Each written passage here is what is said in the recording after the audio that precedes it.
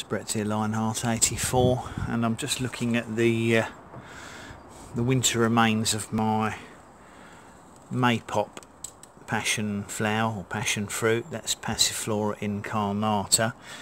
It is normal for these to die back in the winter in their natural habitat. So let's see if I can manage to show it. The stems actually were fairly green until about 2 or 3 weeks ago, and then when we got that really cold spell, it was pretty much browns them all off, but actually the one at the bottom there still looks fairly green.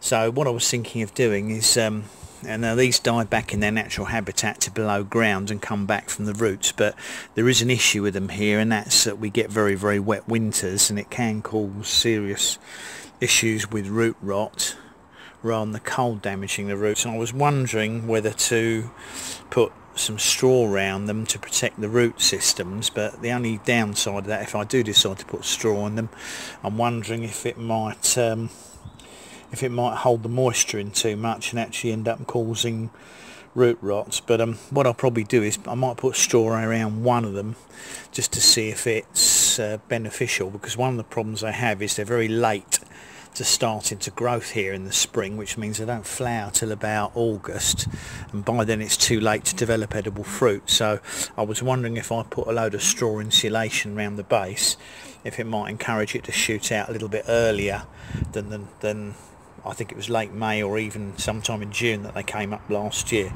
So probably give that a go and see what happens as an experiment. I don't think it'll cause any problems with rot because the stems have already died back to the ground, but we'll have a go and see. I'll go and get some straw and come back to the video in a minute. So there we are, put the straw around the base of one plant, and I'll be interested to see if that makes any difference at all to the plant either rotting off because the straw holds the moisture and starts breaking down, or having a little bit more warmth and protection around it, starts it into growth a little bit earlier, gives me more chance of getting some fruit. We'll see what happens, but I'll keep you updated in future videos when we get to about May or June, see what happens.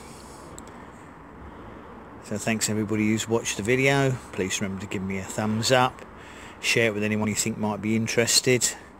And these are my Maypop passion flowers, Passiflora Incarnata, hopefully growing in the UK. Please subscribe to my channel if you haven't done so already, and if you remember to hit the bell, you'll get updates on new videos as they come out, which will include, hopefully, featuring these passion flowers. Catch up with you all in the next video. Brett out for now.